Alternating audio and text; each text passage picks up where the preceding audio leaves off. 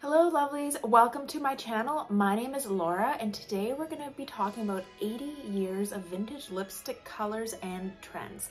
So I did some research and found different lipstick colors that people would have worn for that decade, and some of them are modern lipsticks that are dupes and some of them are actual vintage shades from that time period. So let's jump right in and start with the 1920s and go through every decade. While makeup trends fluctuate from season to season and even month to month, there is an unmistakable trend that is apparent in each decade. Popular lipstick shades have frequently been influenced by cultural climates, historical events, periods in which women felt free and liberated or oppressed. So I'm going to go through each decade and highlight the popular lipstick trends from that decade and also talk about some of the global events that were occurring in that decade. So in the 1920s, Clara Bow, the silver screen mega muse, was a significant beauty icon for the 1920s and the flapper culture.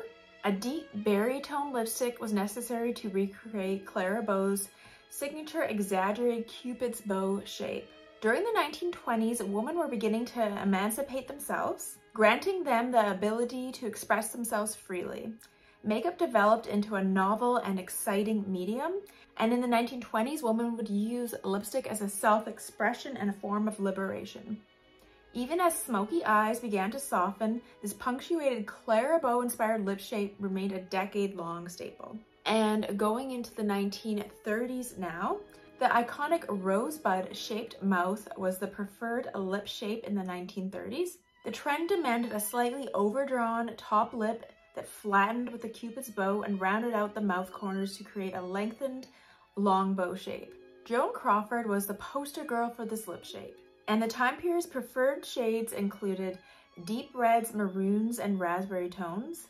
In the 1930s, the stock market crash and subsequent depression fueled a desire for rules and structure in society, and beauty standards followed this. Hollywood became obsessed with symmetry, and the faces of the time were meticulously shaped and sculpted with cosmetics to achieve this new aesthetic. And moving into the 1940s now, World War II altered everything. Women adopted a more practical attitude towards their lips.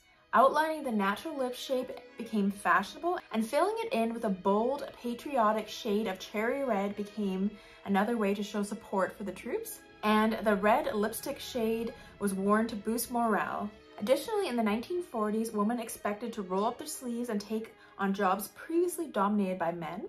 Additionally, due to cosmetic rationing during the war, many women used lipstick as blush and continued to add petroleum jelly to their lipstick for a touch of shine. A plump, full lip with accentuated peaks on the upper lip was the desired shape. The color of choice was a saturated orange-red, but lighter shades of coral and pink were also popular in the 1940s. And moving into the 1950s. The 1950s were a decadent era obsessed with cosmetic decadence and enhanced perfection. Each season and time of the day had a perfect lip shade. A woman had a lipstick wardrobe that prepared them for anything. If you mention the color 50s red, even makeup artists will immediately recognize it. That's the perfect orangey red that looks amazing on everyone. Technology and innovation were sweeping the globe, and a new form of entertainment was exerting unprecedented influence on beauty trends. Television became a fixture in the middle-class homes, and shows like Leave It to Beaver, which depicted women as happy homemakers on a consistent basis. And this established a new archetype for female beauty. Marilyn Monroe, Audrey Hepburn, and Sophia Loren were also hugely influential beauty icons during this time period.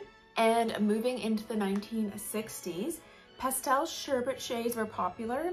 Maud pale pink, peach, or nude lipsticks with a matte finish were all the rage, and a far cry from the classic red shades of the previous decades. The youthful and rebellious spirit of this era's makeup trends was both innovative and enticing. It was an exciting period in the history of makeup artistry. The 1950s conformity was a thing of the past, and valuing one's uniqueness became more important.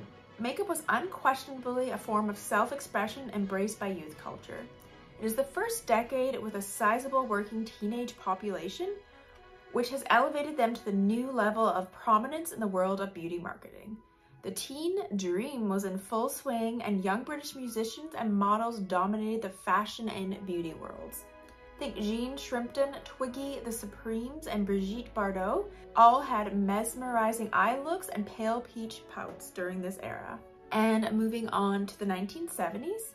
And so moving on into the 1970s, gloss defined this era, whether worn alone or as a finishing touch to a bold disco-ready statement lip. The 1970s beauty trends were as varied as the music in the era. This was the birth of the beauty subcultures such as disco, punk, glam rock, hippie, and beach babe. In the 1970s, feminism and women's liberation were significant social movements affecting women. And this new awakening necessitated that the beauty industry offer something new. Along with the frost, glitter, and highly pigmented options, soft, more natural makeup options were also created. And beauty icons from this decade were Farrah Fawcett, Diana Ross, Jerry Hall, Bianca Jagger, and Laura Hutton. And moving into the 1980s now, the 1980s were the decade when lip color was truly resurfaced. Women experimented with a wide variety of shades, but blue-based pinks and magentas were the go-tos. Icons such as Grace Jones, Cyndi Lauper, Madonna were among the main icons of the 80s. The 1980s were a decade of excess. The world was filled with champagne wishes and caviar fantasies, and the fashion and beauty industries reflected this.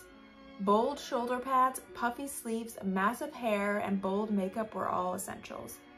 The 1980s beauty slogan could easily have been "no feature overlooked." The most popular beauty looks required every facial feature to be boldly touched by makeup.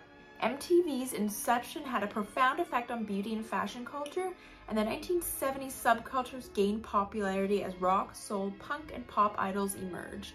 And lastly is the 1990s, and a muted color palette defined the 1990s lips, with deep mauves, red browns, and slate-colored lipsticks paired with a matte skin and gloss. Frequently, lips were heavily lined in darker shade than lipstick. The overlining gave the lips a defined, contoured style. There was an unavoidable backlash against the decadence of the 80s, and a sleek, modern aesthetic emerged as the new trend. The power influencers of the time were musicians and television stars who paired these muted lip shades with thin brows reminiscent of the 1930s. Demi Moore, Drew Barrymore, Naomi Campbell, Winona Ryder were some of the few 90s beauty icons that popularized these makeup trends.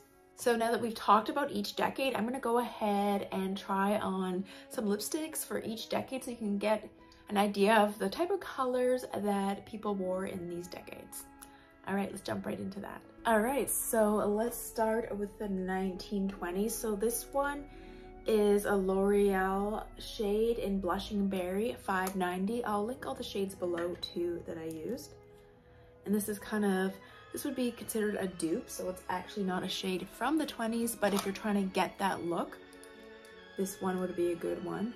And this is a very subtle one. In my opinion, it even could double as a 1990s shade. It actually goes on really nice, and it's a really nice creamy look too. I quite like it. And the next shade is Black Cherry by Revlon. This is a really dark shade, but definitely has that 1920s look, and it's very dark. It's funny when I look at it, it's not something I probably want to wear like during the day or everyday thing, but if you kind of want that vampy look, I think it would be good for like evening, or if you kind of just want something dramatic. But yeah, it's really dark. I'm like quite shocked by how dark it is. And this one looks a little bit lighter, not as extreme as that other Revlon. I actually really like this one the best. It's a really nice berry shade, and it's not as severe, but I feel like this is a nice 1920s one. I really like this one. It's pretty good. So, and this one's pretty affordable too. I think Wet n Wild lipsticks are like $3, so this is a good one. It actually goes on really nice too. I'm pretty impressed by that. And now we have two Besame ones. This one is Blood Red, which is a 1920s one, so it'll be interesting to compare these. I always find Besame's goes on so rough. This one, again, is very dark. It'll be interesting when I actually swatch these on my arm so we can see the difference between all of them. But again, the Besame ones are really hard to get off. At least I find them difficult, and they're more difficult to apply. I might even actually have to put a little bit of Pond's cold cream to get this one off. All right, and we have one Besame one left, and this one is Forever Red. This one looks a lot more red than kind of the other ones. Yeah, this one could even double as like a 30s shade.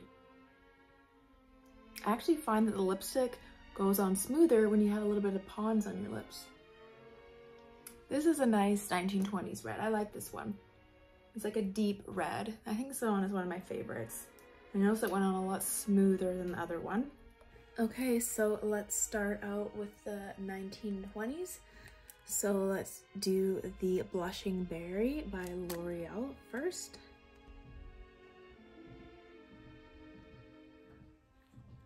And next is the Revlon Black Cherry. As you can see, it's a lot darker than the L'Oreal. And then we got the Wet n Wild Blind Date. It's more of a pinky undertone, like raspberry. And then we have Besame Blood Red. This one's quite dark. And then we have Forever Red by Besame. So these are my 1920s dupes. And now let's move on to the next decade. So now moving into the 1930s, I have a Hot Red. This one is by Wet n Wild. And it looks more of like a pinky red.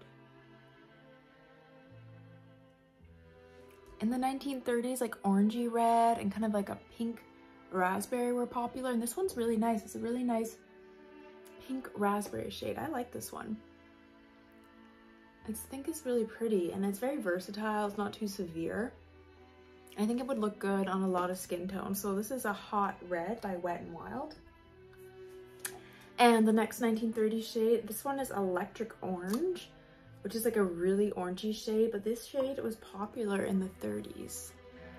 It's hard to actually think that because everything was in black and white and you just wouldn't expect. And I really like Maybelline lipsticks. They go on so smooth. This is a nice color too. It's not like a severe orange like that Besame Marilyn one. It's like a nice orange. I feel like it's flattering on a lot of tones too. I like it. It's really nice. I don't mind this one. It looks so orange here, but when it's on my lips, it's actually not that extreme.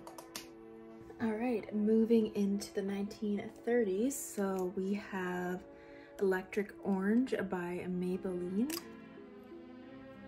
This is a really bright orange. Then we have Hot Red by Wet n Wild. And this is like a nice pink red for the 1930s. And moving on to the next decade now. So in the 1940s, like orangey reds were popular. I think Lady Danger is a good knockoff for the 1940s. And I don't mind this one. It's a very popular lipstick.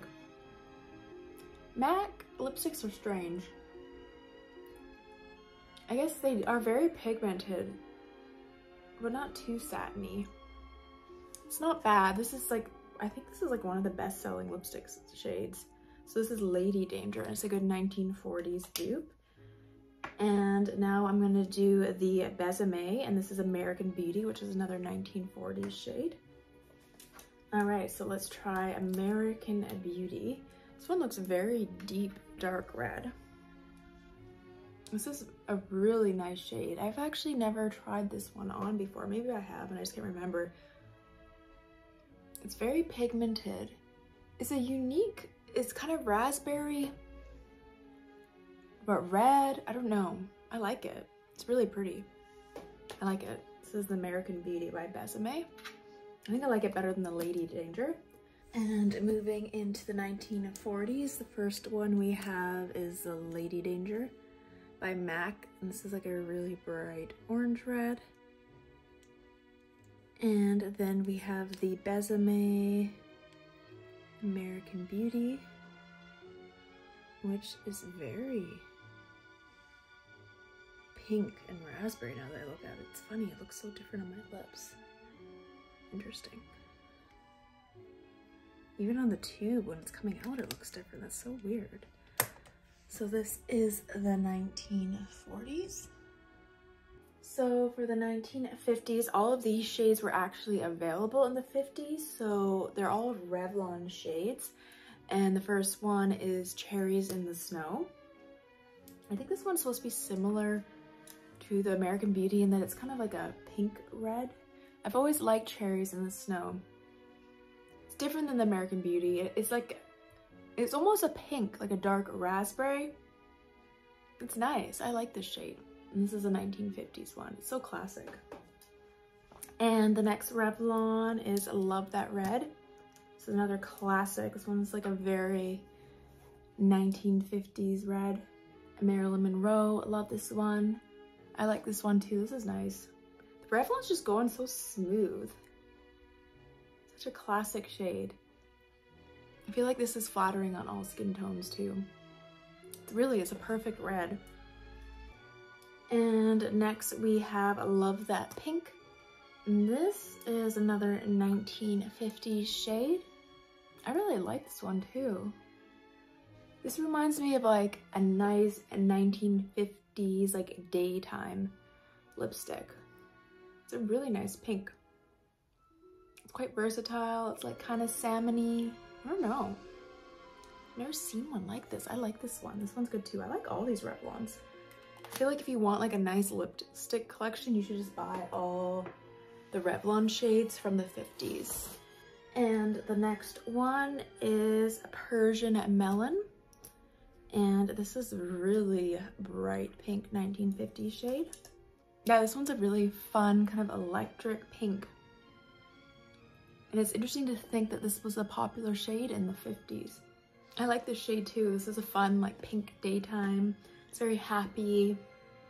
So that's another Revlon. And we have one more Revlon, and this is another classic. This is a more of an orangey red. And this one is Fire and Ice.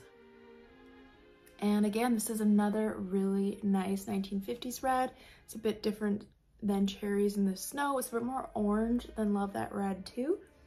But I really like it. It's nice and classic. So again, I always love the Revlons. I think they're great and affordable and easy to apply. And moving into the 1950s now with all the Revlon shades. The first one is Love That Red. That's a really nice shade. Then we got Love That Pink. I love this one. It's kind of similar to Love That Red, it's just more pinky. Then we got Persian Melon.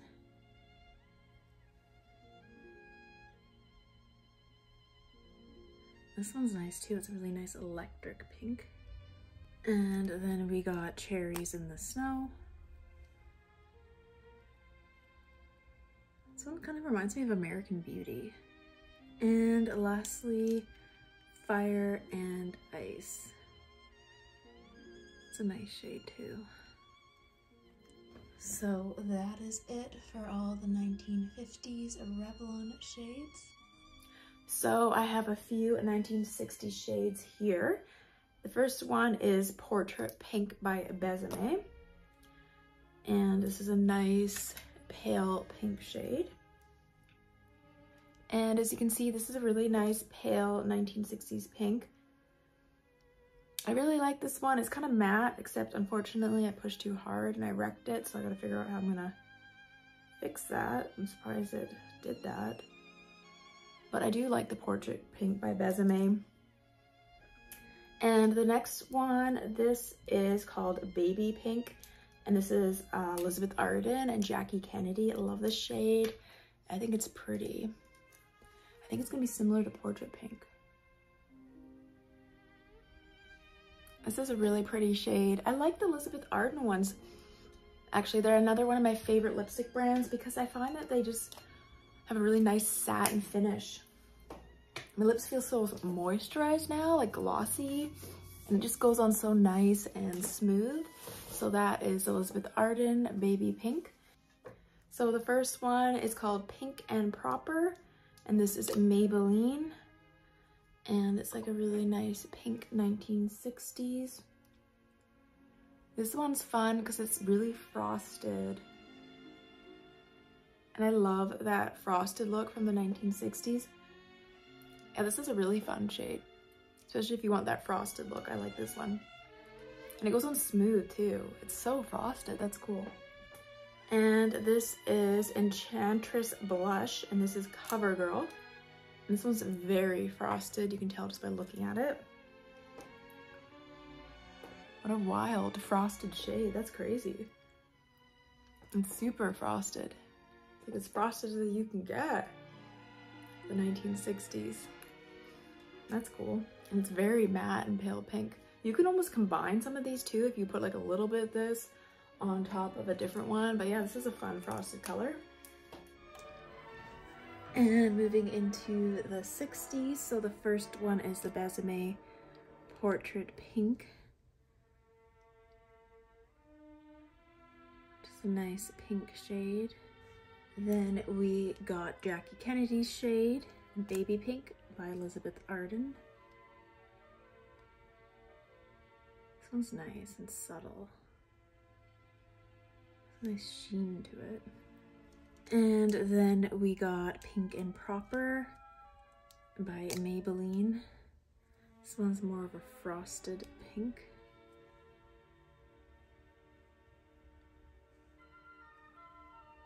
And then we got the Enchantress Blush by CoverGirl, and this one is really frosted. Look at that. I don't know why I'm like mesmerized by this one. So that is it for 1960s colors. All right, let's do the 1970s. So the first one is a Maybelline, and this is Plum Paradise.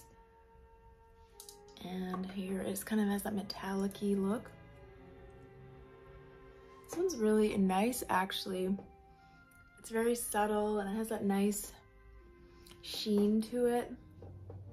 And moisturizing, and it kind of has that metallic look again. This is a good 1970s shade. And this is the Farrah Fawcett one, and this one was designed after Farrah Fawcett, and it's called Farrah, and it's Nude Envy, and it's a really nice pink. It actually kind of reminds me of some of the 60s shades.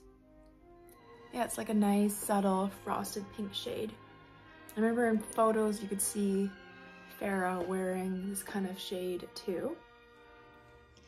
And moving into the 70s, the first one is the Farrah Fawcett shade, which does kind of remind me of the 60s. This one's so subtle, it's hard to even... It's funny, the only stains that got left behind on my arms are from the Besame lipsticks. They just don't want to come off. And then we got the Plum Paradise by Maybelline. This is more of like the alternative 70s look. So these are the two 70s shades. So for the 1980s, I have this Taboo shade. This is actually a really old brand, but it's that nice bright fuchsia. For some reason, this color reminds me of like Joan Collins or something. And it's a really fun, I think I got this one at the Vermont Country Store. Such a fun color. Definitely 1980s. I like the sheen to it too. It goes on really nice, so that's Taboo. And moving into the 80s, we got this fun Taboo fuchsia shade, which I like, it's fun. It has a nice sheen to it. It's a nice fuchsia. And lastly, moving into the 90s, I feel like my arm is swatched out. We've got the Brick one, Selena's favorite color. That's nice. I like this one. And then we got the Revlon Toast of New York, which is another good 90s shade. So you can see it's a lot more brown than the brick.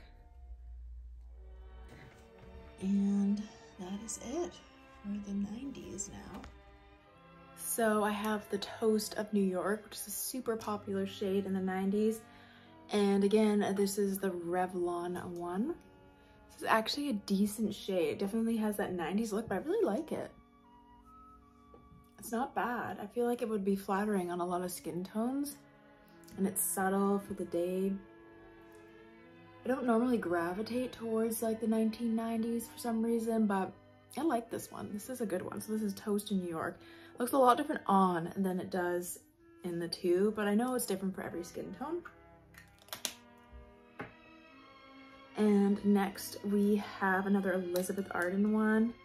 It's like a darker matte shade, and this is Brick 02. Actually, I think Selena liked this one that I'm about to try on. Yeah, this is another really nice 1990s shade. It's similar to Toast in New York, but it's a little bit more red, but it definitely has that 90s look. I can see why Selena would like this. It's nice. It's funny, when I look at it here, it looks matte for some reason, but when I put it on, it has like a lot of nice sheen. I love Elizabeth Arden lipsticks. I think they're better than Besame in my opinion. So that is it. I hope you guys enjoyed this video. Let me know which decade is your favorite, and if you like these type of videos, and don't forget to subscribe and hit the big red button below.